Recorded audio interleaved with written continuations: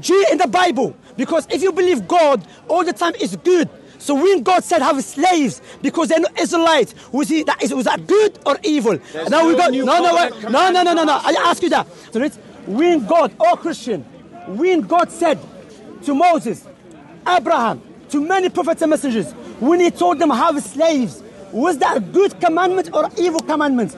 Old covenant, new covenant. Regardless, all wrong. No, it is relevant. No, it's not. It's not. It is relevant. It's not. Because you say Muhammad is the example for now. It's not. Bob, slavery in the New Testament. Bob is scared. Bob is a liberal. Bob is an atheist. In the Bible, Paul said, be obedient to your slave master.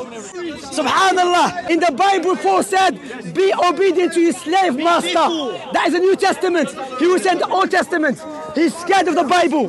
He's ashamed of the Bible. He's embarrassed of his Bible.